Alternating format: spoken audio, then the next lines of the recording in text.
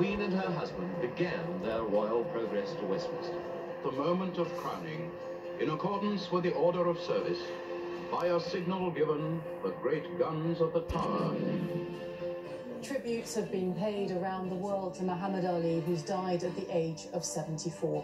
Outspoken but rarely outfought, Ali transcended the sport of boxing, of which he was 3 times world champion. He was a good fighter, yes. And he fought all the way to the end, even through his illness. Yes, he did. UEFA imposes an indefinite ban on English clubs playing in Europe.